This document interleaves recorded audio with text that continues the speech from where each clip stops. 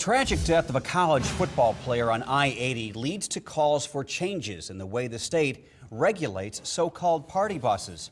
Investigators now say 22-year-old Maury Lawrence was on such a bus just before his death early Sunday morning.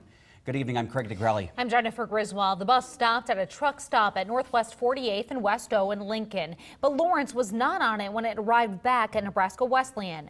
KMTV Action 3 News reporter Kim Foley is live in the news center. Kim?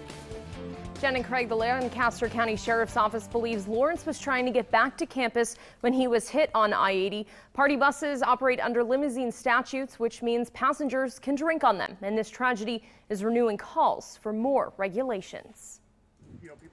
22-year-old Maury Lawrence hit the town Saturday night on a party bus surrounded by his friends, but he never made it home. Smart guy, worked hard, driven, really enjoyed what he did. I always remember that. He would always say, I love what I'm doing right now. The sheriff's office believes the Nebraska Wesleyan football player was mistakenly left at a truck stop and was trying to get back home when he was hit and killed on Interstate 80.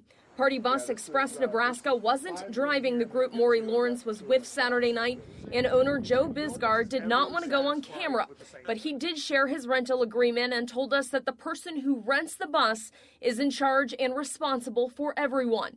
Bisgard said they encourage a buddy system with their groups. People do join the bus and get left behind when there are multiple stops during the course of a night.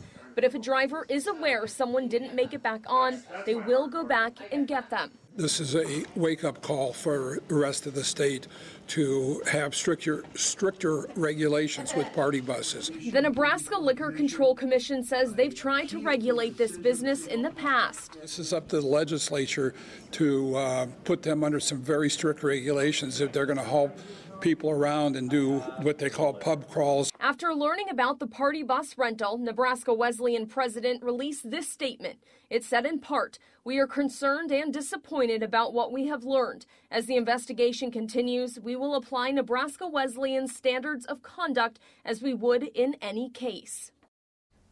The State Liquor Control Commission says it plans to propose a bill regarding stricter guidelines for party buses, such as more training and a code of accountability for drivers in the next session. The semi that hit Lawrence still hasn't been found. In the news center, Kim Foley, KMTV Action 3 News.